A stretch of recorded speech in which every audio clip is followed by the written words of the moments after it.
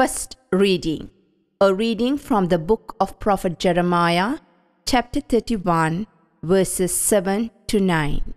For thus says the Lord, sing aloud with gladness for Jacob, and raise shouts for the chief of the nations. Proclaim, give praise, and say, save, O Lord, your people, the remnant of Israel.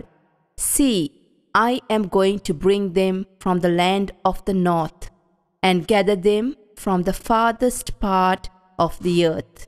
Among them the blind and the lame, those with child and those in labor together. A great company they shall return here. With weeping they shall come, and with consolations I will lead them back.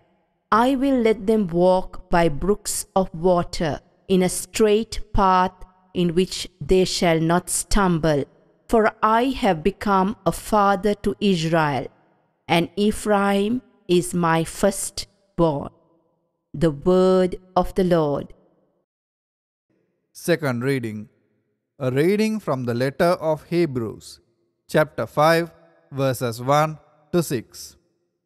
Every high priest chosen from among mortals is put in charge of things pertaining to God on their behalf, to offer gifts and sacrifices for sins.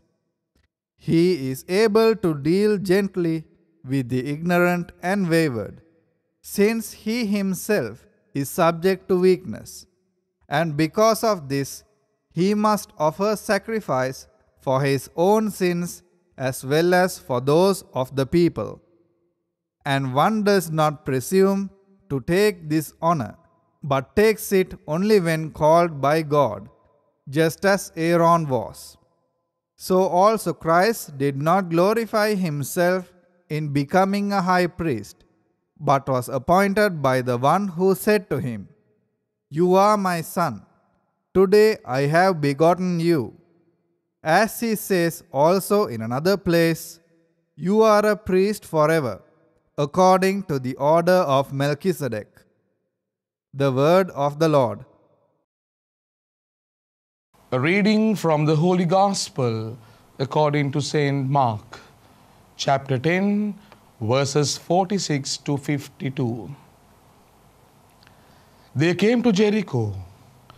As he and his disciples and a large crowd were leaving Jericho, Bartimaeus, son of Timaeus, a blind beggar, was sitting by the roadside. When he heard that it was Jesus of Nazareth, he began to shout out and say, "Jesus, Son of David, have mercy on me." Many sternly ordered him to be quiet, but he cried out even more loudly, "Son of David, have mercy on me." Jesus stood still and said, "Call him here." And they called the blind man, saying to him, "Take heart, get up, he is calling you." So, throwing off his cloak, he sprang up and came to Jesus. Then Jesus said to him, "What do you want me to do for you?" The blind man said to him, "My teacher, let me see again." Jesus said to him, "Go, your faith has made you well." Immediately he regained his sight and followed him on the way. The Gospel of the Lord. My dear friends in Jesus Christ, today is the 30th Sunday in Ordinary Time.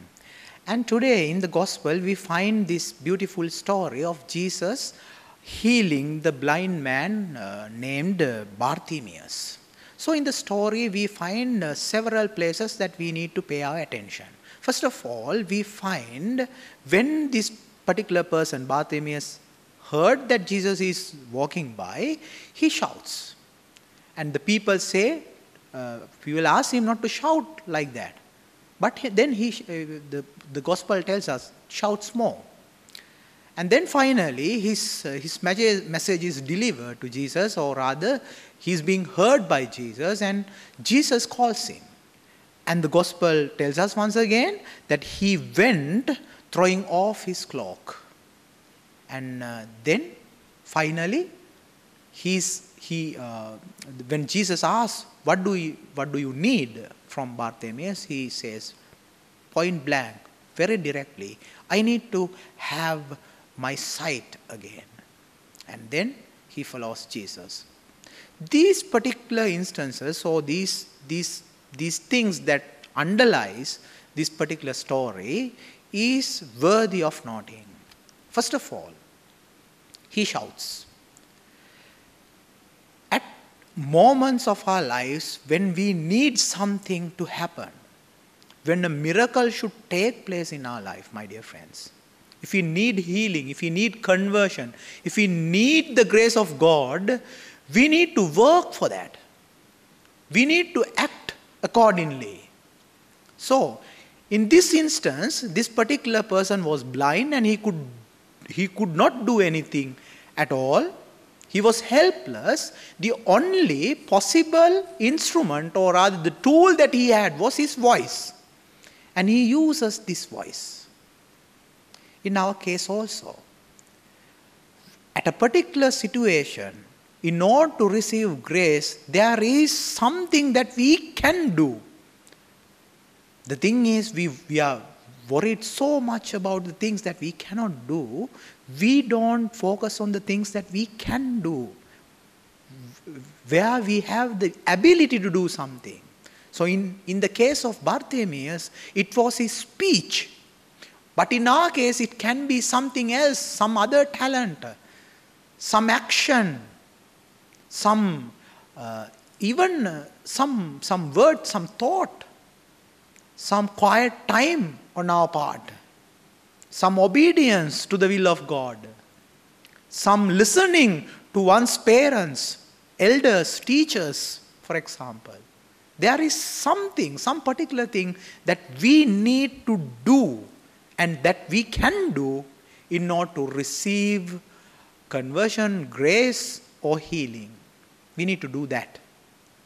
Secondly, Jesus calls him and he stands up and goes, throwing off his cloak.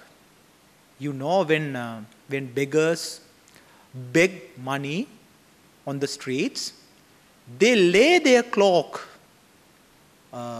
in front of them.